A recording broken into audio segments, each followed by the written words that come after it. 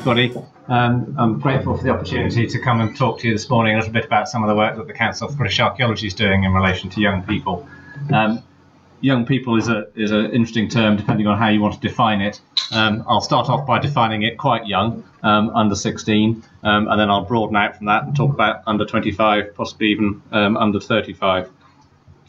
To start with, though, I'm going to talk a little bit about CBA's Young Archaeologists Club, which is hopefully something that a lot of you are familiar with already, so I won't go into it in an enormous amount of detail, but there may also be people who have not come across it before, so I just want to explain a little bit about it, because it is quite a unique offering within archaeology in the UK, and indeed in Europe and worldwide.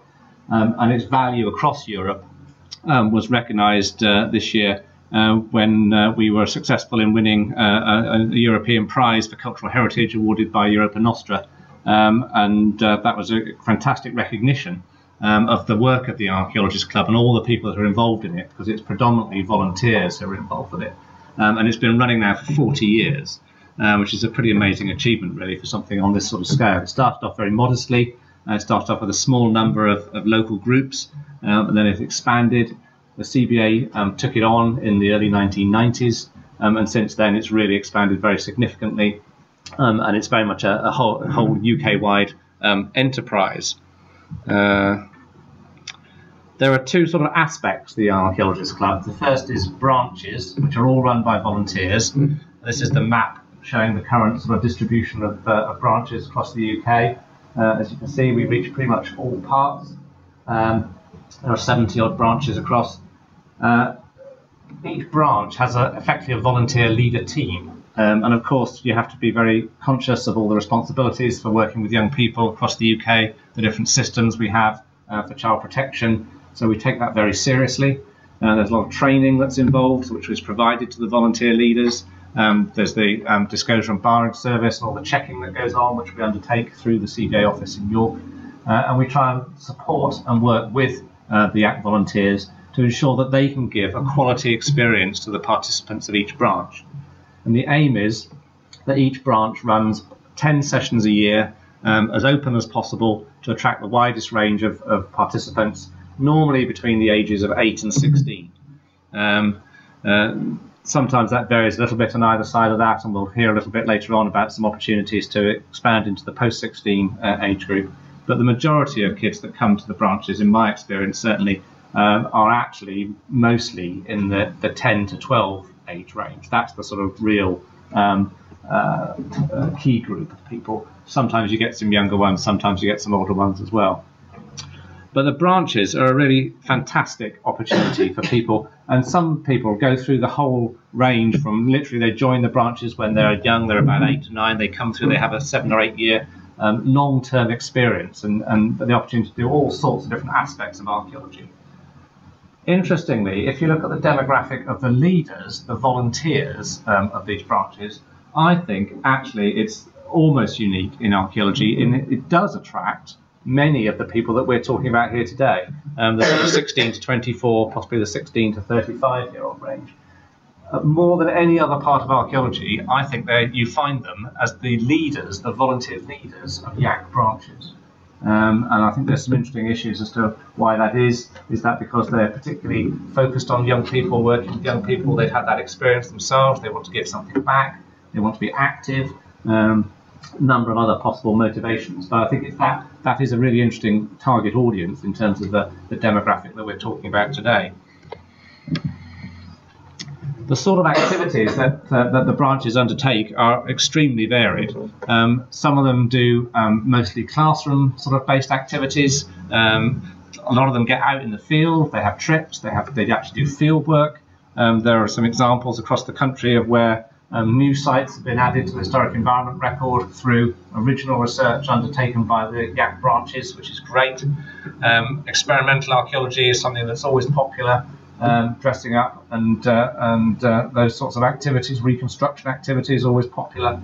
But the great thing is, again, that it can be very varied. And across, if you're having 10 sessions a year, you can do a whole variety of different things and approach different topics, different chronological periods, different themes in archaeology, and keep it interesting and lively. This is supposed to be making archaeology fun for young people. It's not school. This is out of school activity, informal education, and the ethos of YAC is very much learning through fun, engaged with archaeology. Previously, the other element of YAC, other than the branches, was a nationwide membership club. And people used to join, pay a modest fee, up to about £15 in the last few years. And for that, they would get a magazine, they would get a certificate, they would get access to competitions, various other things. And that was predominantly for people who were unable to join a branch because there wasn't one near them, or it wasn't suitable for them for whatever reason. We wanted to provide an alternative option. But increasingly, the feedback we were getting in recent years was that the magazine arriving 4 times a year wasn't sufficient continual engagement for young people in that age range. They wanted more engagement, they wanted more frequent contact, they wanted digital access. So in the last year, we've decided that we're going to move away from that more exclusive sort of membership club model and actually provide access to everybody through a dynamic website. So the new YAC website, which was launched earlier this year at Stonehenge with Julia Richards there, is an open resource which is available to anybody. The idea is it's frequently updated. We have a member of staff who works 3 days a week, Nikki Milstead, on updating the website, keeping it lively, running competitions, a lot of the things that we've always done, but now offered through a website for everybody. And of course, part of the hope of that is because it archaeology for all, which is what CBA espouses. This can very much be more accessible to people, and hopefully it's also a mechanism for attracting more financial support, which is important to sustain the club and keep it going. One of the interesting things about YAC's alumni, people who've been members of YAC over the years, is how many of them have gone on and become archaeologists. Of course, it's not obligatory. If you're a member of YAC, you don't have to become an archaeologist. But interestingly, many of them do. So how many of you here have been a member of the Young Archaeologists Club at some point? Okay, a few, yeah, so that's always good. This is just as an example, really. James Day, who was a YAC member, has now gone on, got a degree in archaeology, is now doing his PhD in archaeology. And there are many examples around, many professional archaeologists. Until recently, the Chief Executive of English Heritage, Simon Thurley, he was an ex-YAC member, and there are other good examples around. So it is a really good way of developing skills and experience and effectively changing people's lives, giving them a whole career, a whole sort of lifestyle for the future. But one of the great things about YAC is it also shows young people what archaeology is about. And one of the barriers to participation for young people is a lack of understanding about what archaeology is actually about and what it offers. There's a perception, often derived from watching TV programs like Time Team, that archaeology is a certain sort of discipline. It's a field discipline. You go out, you get dirty, you do those sorts of activities that we're all familiar with in terms of field archaeology. That isn't for everybody. It doesn't necessarily appeal to everybody. And one of the most interesting things when you're looking at the range of people who apply to study archaeology at university at the moment, the numbers of people applying to study archaeology are falling. The number of people applying to study anthropology are going up. And some research has been done recently as to why is that. And one of the key messages that comes back is that students don't perceive that archaeology is about big issues, about answering big questions, about challenging notions and perceptions of life and culture. That's what anthropology does. Archaeology, the perception is it's a field discipline, it's a very vocational discipline, it's about technical skills, it's not about those big issues. And I think that is a lot of that comes from programs like Time Team, which is not the fault of Time Team, that wasn't what they were necessarily trying to do, but that's the perception that's been created by some of these things, which is actually off-putting to a significant proportion of young people, because that's not actually what they're interested in. Anybody that wants to follow up on more information about YAC, that's the website, contact details there. Do feel free to get in touch. We're always looking for volunteers who want to come forward to run more branches. There's huge demand for branches of YAC across the country. If you think that you've got the capacity and interest and you have a group around you that might be able to support that, do get in touch with us and we can explain a bit more about the support we can give you if you want to do that, because it is a really rewarding thing to be doing for the leader team as well as for the young people, the participants themselves. because of CBA's broader experience and our engagement with young people, particularly through YAC, but also through the older age range, one of the things we've been very conscious of, and we've had a lot of people saying to us over the years, is that it's a real shame that people get this fantastic opportunity through YAC, which can be sustained for many years, but then they get to the age of 16 and they have to stop. They can't participate in YAC anymore. Now that's actually not necessarily true, because they can become a leader at that point. If they've had a fantastic experience as a YAC branch member, why not say, well, actually, I'd like to be an assistant leader of the branch and give something back? So there are ways in which people can still get involved with YAC. But the perception is that there isn't the support, there isn't the opportunity for people post-16 to continue that involvement with archaeology. So a few years ago, about 5 years ago now, we had the opportunity to get some funding from the Heritage Lottery Fund through their Skills for the Future programme. And what we did was we offered a whole series of year-long workplace learning bursaries to predominantly young people, to give them an opportunity to work with archaeological host organisations across the UK. And the aim of that was it was a training experience for those people, those bursary holders.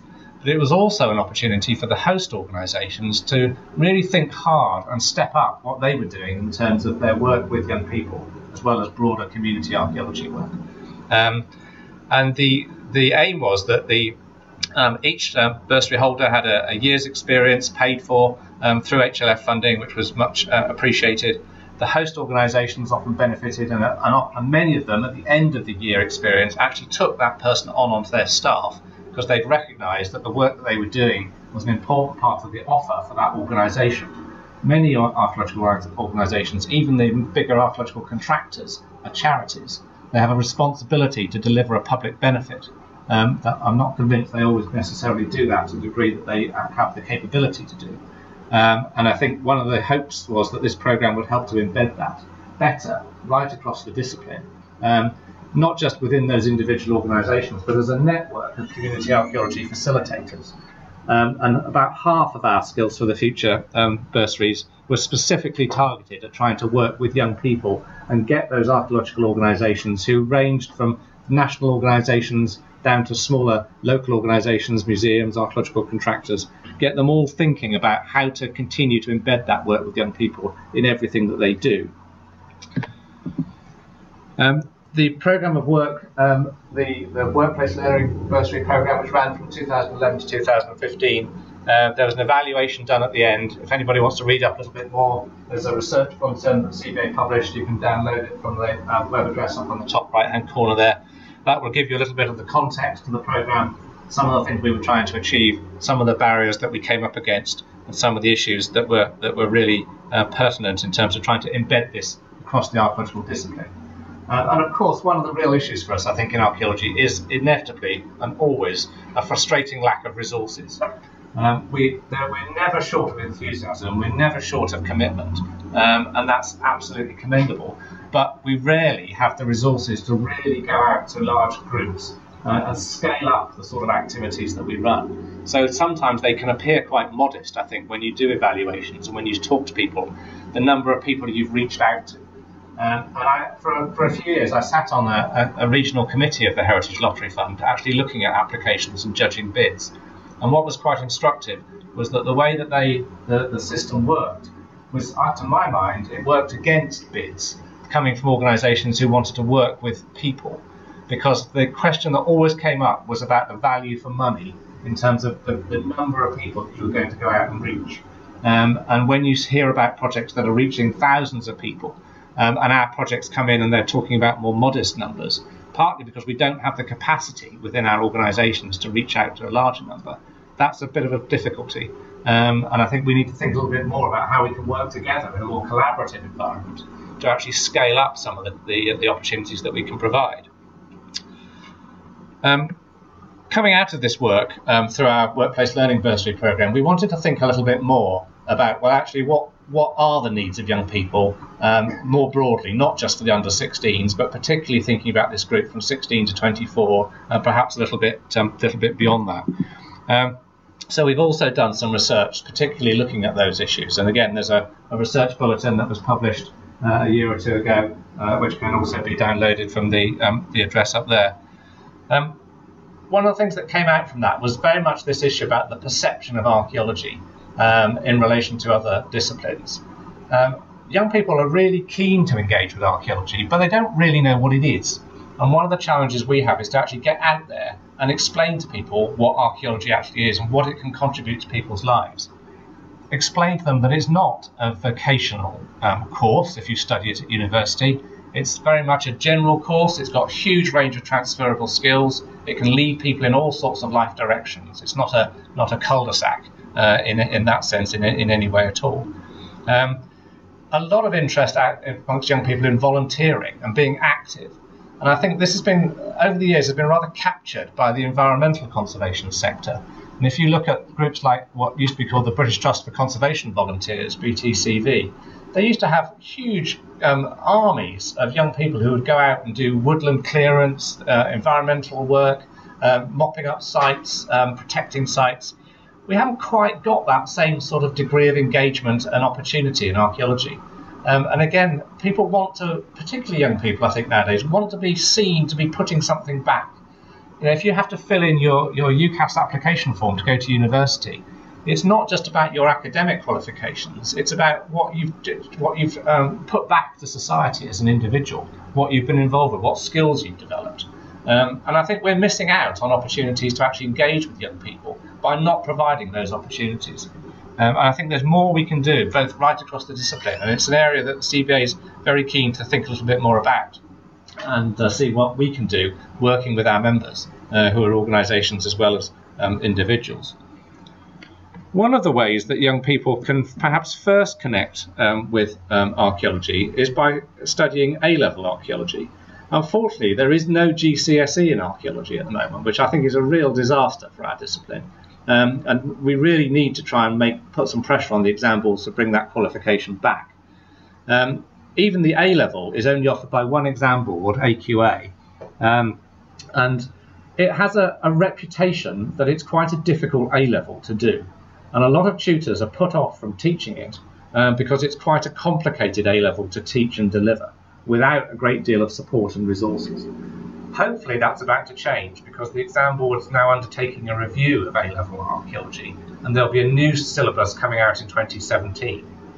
We also did some work, and again, another research bulletin, again downloadable for free for anybody that wants to access these things, looking at the current A-level and some of the perceptions of the students and the tutors. One of the biggest frustrations at the moment for us, certainly in CBA office, is we frequently get contact from potential students saying, I'd like to study A-level archaeology, where can I go and study it? And absurdly, we can't answer that question because there's no publicly accessible resource that says where you can go and study A-level archaeology. The exam board are unable to publish a list of the centres where you can study A-level archaeology due to the restrictions of the Data Protection Act, which to me is absolute nonsense. So we've been talking to them. We've tried a number of routes to get hold of this information. I tried going through an MP and seeing if we could get it through the education department. It's just not accessible in that way. So recently we've had further dialogue with AQA as the exam board, and what they've agreed is that they will send a letter from us at the CBA to all the tutors, and the letter which we've just sent says, this is absurd, you're losing out on potential students by the fact we can't publicise where you are. If you tell us where you are and who you are, we can then publicise that. So what I'm hoping to do is build up that list from the ground up, effectively, get the tutors to contact us, they don't need to give us their personal contact details, they can just give us the web page on their college or university or whatever website that relates to their particular course that they offer. And then hopefully we can bring all those together and provide a way that actually more people can engage with A-level archaeology. Because I think it is really important that more people get that opportunity. And that will hopefully also lead to more people going and thinking about studying archaeology at university and potentially developing a career in archaeology. At the moment, we're faced with a situation that actually, particularly because of one or two large infrastructure projects coming down the track, like HS2, the high-speed railway, we will not have enough archaeologists in the country in the next few years to do all the work that we know is coming. We need to train up more archaeologists. Now there's an issue with that, because what we don't want is a sort of boom and bust scenario where we train up archaeologists for the next 5 years only to find that 6 years after that we're in recession again, there's no development, there's no jobs, everybody goes. We want to try and provide sustainable opportunities for employment. But of course it doesn't always have to be people who are engaged through employment in archaeology. One of the great things about archaeology is it's something you can do as a volunteer, as a pastime. You can fit it in around other activities, and that often appeals particularly to the younger age range. And I think we need to get that message across too, that through things like the growth of community archaeology in recent years, there are more opportunities for young people to make an active contribution. We're doing some work at the moment, which I'm not, unfortunately, is not quite finished. I hoped it would be, so I could talk about it in a little bit more detail, about the people that go to the CBA's Festival of Archaeology. Those of you that know about this event, it started off as National Archaeology Day quite a long time ago. It's grown over the years. It now goes over 2 weeks, 16 days, and it's about 1,500 events all around the UK over this 2-week period in July. We've been doing some research on the people that go to the festival events, and we've been particularly interested in young people and whether they go, why they don't go. Unfortunately, we haven't got the detail yet, but one of the most interesting things that's coming out so far from that, and I don't quite understand why, I'd be interested to know if anybody's got thoughts on it really, it appears that far more young people are going to festival events in rural areas than urban areas. And that also, interestingly, mirrors something that we've noticed through university applications to study archaeology. More people, more potential students from rural areas are applying to study archaeology than urban areas. Why is that? Interesting. Don't know. You can tell me. There is still an issue about how people get involved if they want to continue their interest as young people.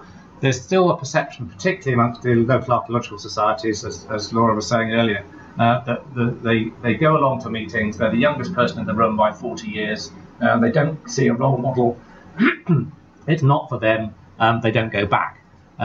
Societies are very, very aware of that. They're really thinking quite strongly about what happens from then on. So it's an issue that the societies are very keen to address. They'd welcome thoughts too. That's the end of the presentation. I'll be very happy to answer questions, have discussion later on. I think this is a really important topic. You know, the young people that we're engaging with today are not just the archaeologists of the future, they're also the politicians of the future, the chancellors of the exchequers of the future. If we want to think about resources for archaeology, we want to think about advocacy for archaeology, young people are clearly an important target audience for that too. And I'll be interested to hear the rest of the talks today to see how we can do a bit better together. And if anybody has any thoughts from your particular context, your particular backgrounds on how the CBA could be helping, and helping you individually or addressing some of these issues, I'm always very keen to hear those thoughts. Thanks very much.